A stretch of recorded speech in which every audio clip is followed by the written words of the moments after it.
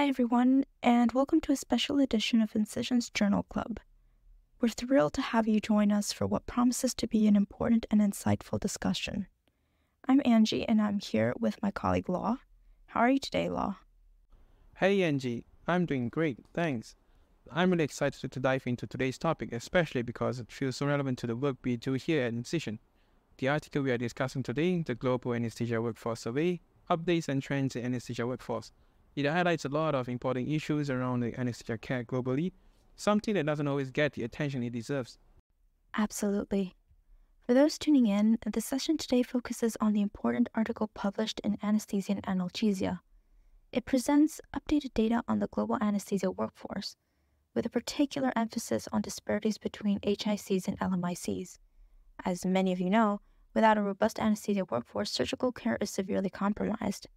But before we dive deeper into the article, I want to take a moment to thank the World Federation of Societies of Anesthesiologists, WFSA, for their collaboration and support for our World Anesthesia Day campaign this year.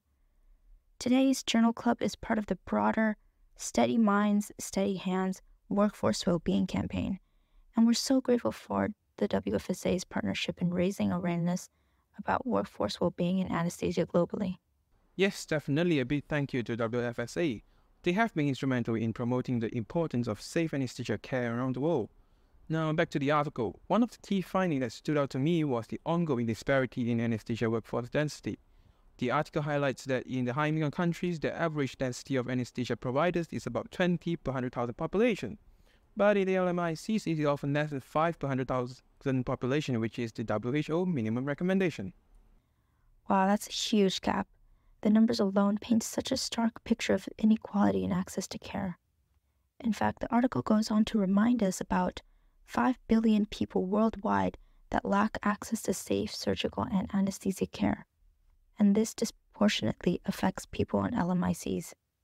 We're talking about millions of surgeries being delayed or performed without adequate anesthesia because of this workforce shortage.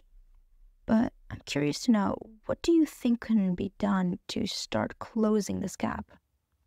Yeah, it's a really tough challenge. I think part of the solution could be task shifting, which the article also mentioned. In some regions, non-physician providers such as the nurse and anesthetists are trained to take on the anesthesia responsibilities. This has worked in some settings, but it is not a perfect solution everywhere.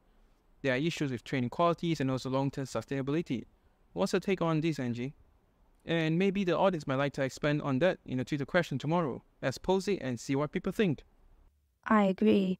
Task shifting can help fill the gaps, but it definitely has its challenges, especially in ensuring that the quality of care remains high. Another important aspect we can't overlook is retention.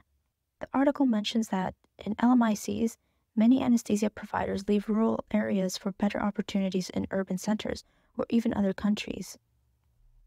This creates a cycle where even if we train more providers, they may not necessarily stay where they're needed the most.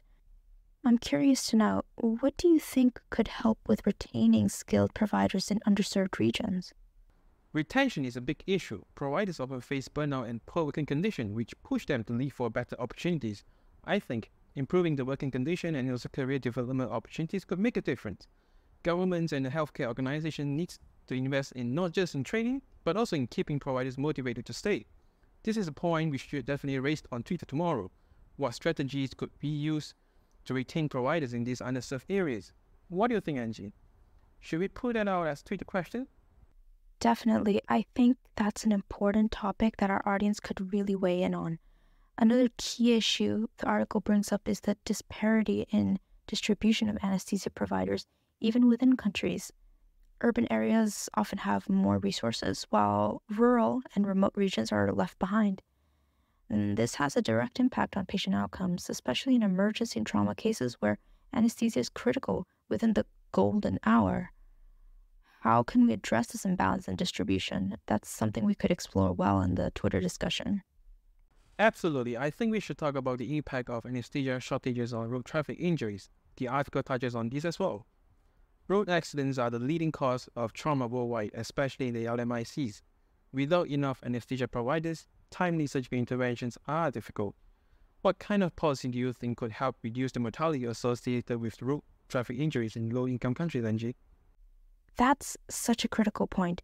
Evidence-based policies like improving pre-hospital care and having more anesthesia providers on hand in trauma centers are essential.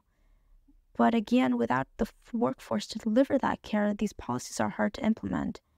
I think it's important to advocate for more investment in emergency medical systems, especially in places where road traffic injuries are common. We should definitely get the audience's thoughts on this tomorrow. Agreed, and let's not forget about the importance of education and public awareness. The article highlights how public education, starting from the school-age children, can play a huge role in preventing trauma and improving the first aid knowledge. If people are better educated, they can help stabilize trauma patients before they reach the hospitals. What's your take on this, Angie? That is so true. Education is key, and education can save lives. I think trauma prevention and first aid training should be integrated into school curricula and community programs worldwide. The audience might have some great ideas on how to expand education efforts, so let's put that on as a question too. How can we improve public awareness around anesthesia and trauma care? Yes, education is key, and we definitely need to hear more perspective on that. Lastly, I think we should touch on policy and advocacy. The article suggests that policy changes are essential to bridge the gap in anesthesia care. For instance, increasing resources for pre-hospital systems, advocating for better working conditions, and ensuring access to rehabilitation services are all areas that need attention. How do you think World Anesthesia Day can be used as a platform for policy change? Yep, World Anesthesia Day is a perfect opportunity to bring these issues to the forefront. It's a day where we can raise awareness, advocate for better policies, and call for global collaboration to improve trauma systems and anesthesia services worldwide. We can use it to encourage policymakers, healthcare organizations, and communities to make real changes. Right, and that's where we, as global health community, can come in. We can use data like this to advocate for better policies to support anesthesia providers. By making the case with evidence from surveys like this one, we can push for the real change. That's part of what we hope to accomplish with tomorrow's discussion. That's exactly right. We're excited to get everyone's input, and we'll be kicking off our Twitter/X discussion tomorrow on October 17th. So here's how it's going to work. Today, we invite you all to read through the article and reflect on the key findings. And this will set the stage for tomorrow's live tweets, which we'll be posting throughout the day. We encourage you to jump in, share your thoughts, retweet, and engage with others as much as possible. Yes, the live tweet will be posted back-to-back tomorrow, October 17th, so keep an eye out. We will be asking you several questions based on the article findings, and we want you to bring your experiences and insights to the conversation. You can use the hashtag Decision Journal Club, hashtag WAD24, and hashtag Anesthesia Wellbeing to join in. Take today to familiarize yourself with the article and get ready for some meaningful engagement tomorrow. All right, let's make tomorrow's discussion active and insightful. Your input matters. Whether you're a student, provider, or advocate, we want to hear from all of you. And once the tweet starts coming in tomorrow, keep refreshing your feed, respond to questions, and retweet ideas you find interesting. The more people engaging, the better. We are excited to hear from everyone. Thanks, Law. And a final thank you again to WFSA for their collaboration and support for this important World Anesthesia Day campaign. We'll see you all tomorrow for the live Twitter discussion.